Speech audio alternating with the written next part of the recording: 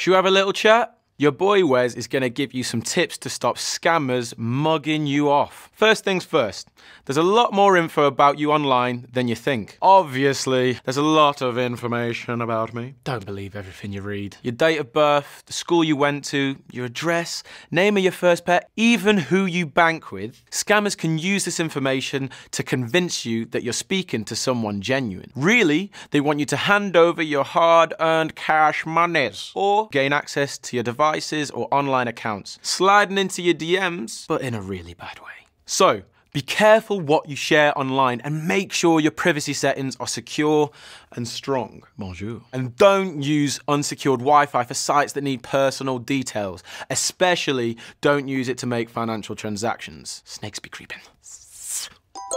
Got a text? Not everyone's getting in touch with you for a bit of banter. I like it. Actually, this mate is getting in touch for a bit of banter. It'll wait. People may contact you out of the blue. An email, text, phone call, whatever. It could seem genuine and it may sound official. Your bank, HMRC, even a police officer. Whoever they say they are, never give away your personal or financial details and always take 5 to think about what they're asking you to do. Your bank would never ask you to move money from your account or share account passcodes. If there was a problem with your account, they'd crack on and sort it out. Here's another thing.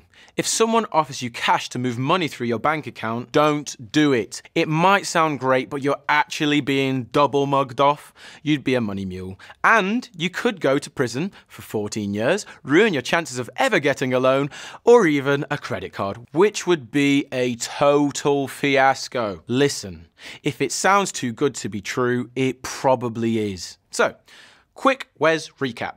1. Keep your details to yourself.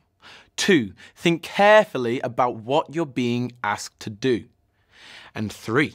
Perhaps my most important piece of advice, always be loyal.